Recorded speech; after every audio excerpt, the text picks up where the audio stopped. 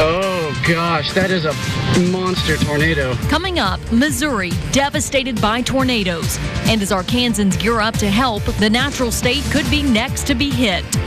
And after April storms tore homes apart, it'll just take a long time to get back to what normal used to be. We cover the slow road to recovery in Bologna. Plus, a little good news. Gas prices dropped just in time for Memorial Day. Now, from the station you count on. In-depth, investigative, part of your community. This is KARK 4 News at 6 in high definition. Oh my gosh. Oh my gosh. There it is. There it is. Storm chaser video, multiple funnel clouds as a twister cutting a path nearly 6 miles long, a half-mile wide, right through Joplin, Missouri. At least 116 people are feared dead after officials say the deadliest tornado in Joplin's history nearly obliterates the city. And sadly, as we've seen time and time again, the number of dead expected to rise in situations like this. The damage devastating, and it may not be over. The city there at risk for more tornadoes. Good evening, and thank you for joining us, everyone. I'm Bob Clausen. And I'm Jancy Sheets. Severe weather continues to be a threat here in the natural state as well. It does indeed. Right now, 14 current severe weather alerts. We find KARK4's Brett Cummins following them all. What are our chances, Brett? Right now, Bob and Jancy, we are clear in terms of alerts in the state. Actually, 4 Live Doppler radar shows no severe weather in the state of Arkansas. I want to show you what's going on, though, currently here in the city in terms of the almanac. A high today right around 83 degrees, 73 our low temperature this morning. And here's the way the radar is looking. Here's the storms up in northern sections of the state. Off to the east, there's active weather in western portions of Tennessee and over into Oklahoma. A tornado watch is in effect. There are a lot of storms off toward the west, and we're going to be monitoring the progression of those storms headed toward Arkansas and even southern Missouri over the next few hours. The very latest in your forecast on when they could arrive in just a few minutes. All right, we'll continue to follow it. Thanks a lot, Brett. Well, St. John's Hospital in Joplin took a direct hit from the tornado. And in case of severe weather, our local hospitals say they've been practicing their plans to protect the sick or injured patient. KARK4's Brittany Johnson spoke with a hospital close to the one damaged in Missouri. And by close, Jancy, St. Joseph's in Hot Springs is part of the Mercy Network. There are about 28 hospitals in that network, which makes it a sister hospital to St. John's in Joplin. Right now, they're recruiting volunteers who are willing to go to Joplin and help. They also showed us how they work together within the hospital to get patients to safety. Now at St. Joseph's, that means following the steps of Code Tango. The severe weather plan there, nurses and staff get all patients into the hallway, even pushing people in their beds. Those who are in critical condition and can't be moved are covered with blankets and pillows. Hospital staff was forced to put this plan into action a few weeks ago when severe weather devastated parts of Garland County. It's very sad and it's very scary, because you don't think about that could be me, and it can actually, our roof could be gone or it can be totally destroyed. You just think, I'm going to do this. Other larger hospitals like UAMS have very similar plans. The Department of Health makes sure that hospitals have emergency plans and that they do regular drills. In addition to protecting patients, they also focus on scenarios where they have to treat an influx of patients due to natural disasters. Back to you. Well, we've received a ton of calls from people wanting to help neighbors to our north, and we have put together an easy way that you can be part of our push to work for the greater good. All you have to do is go to our website, arkansasmatters.com, to make a donation or call 1-800-RED-CROSS. People can also text the word Red Cross to 90999. That is to make a $10 donation. Weather is taking its toll across the Mid-South, and before Missouri was hit, tornadoes were taking aim right here in Arkansas at Vologna in Faulkner County. KARK4's Jessica Dean spent the day following families there on the road to recovery. She has this new at 6 report.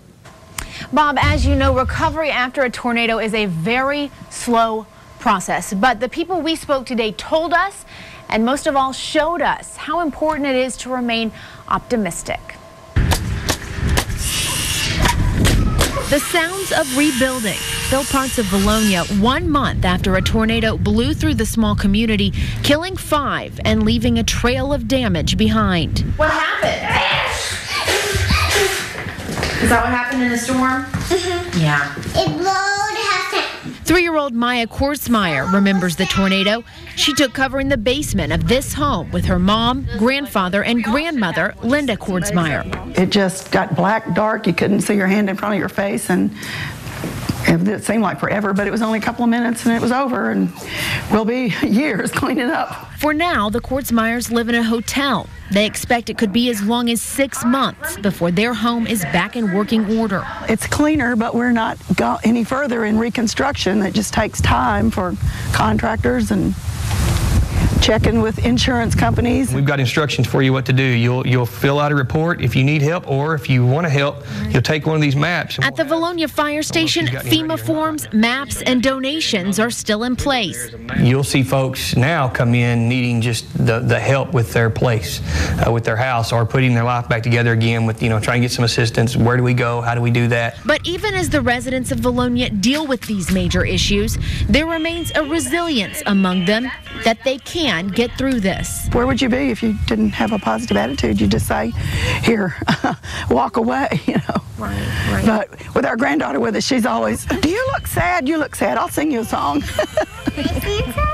Not bad. Now, we are told there were a fair amount of people without any insurance, and they are literally left with nothing, trying to rebuild. And if you can volunteer, you're asked to either call or stop by the Valonia Fire Department. Back to you. All right, and the best thing, they are remaining optimistic about all of it. Well, have you made Memorial Day weekend plans yet? If not, here's a suggestion. Get in your car and drive. KRK4's Melissa Seamus joins us now to tell us why this may actually be an economical option for you. Melissa. Well, Jancy, get ready for this. If you can believe it, gas prices are actually on the way down. And this is really hard to believe, especially because Memorial Day weekend is right around the corner. Now, in a reversal of what analysts and pundits were warning us just a month ago, oil prices are actually falling, and predictions are they will get even lower by June, just in time for summer driving. As of now, the Lundberg survey reports gas prices are down nationwide about 9 cents from just 2 weeks ago. Experts say flooding in the South is slowing demand and causing retailers to cut prices. Also, demand declined for fuel after the prices peaked in early May. Jackson, Mississippi has the nation's cheapest average price per gallon this week at $3.60, and here in Arkansas, the average price per gallon is $3.67. It drops just a little bit, but it's still too high. I drive a big gas guzzler, so it's pretty expensive, about $100 to fill it up. I think it's wonderful. I wish it'd drop more, but that's wonderful. And just to let you know, we've actually had some viewers call the newsroom and tell us that they have seen gas prices in their area as low as about $3.20, $3.27 a gallon. That's pretty low. So to find the cheapest gas where you live, head over to arkansasmatters.com and just look for the gas tracker link. Jancy? All right, that is pretty low. Well, today in our poll question, we are asking, since gas prices have dropped, will you be taking a long road trip over the Memorial Day weekend? 15% say yes, we're leaving town. 85% say no, we're staying pretty close. Preliminary test results are in from a creek where 20 barrels of what some believed was drilling fluid were found. It's a KRK4 News update for you. According to the Arkansas Department of Environmental Quality, fluid was found in some of the barrels, but so far preliminary tests show no impact to the water. Final test results are expected at the end of the week. We'll keep you updated. Little Rock School District takes another step forward in its battle to win back millions in desegregation funding from the state.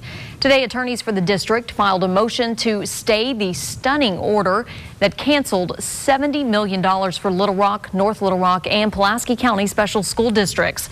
LRSD attorneys say Little Rock's 6 traditional magnets make up half the district's truly desegregated schools, so defunding them would work against the goal of racial balance.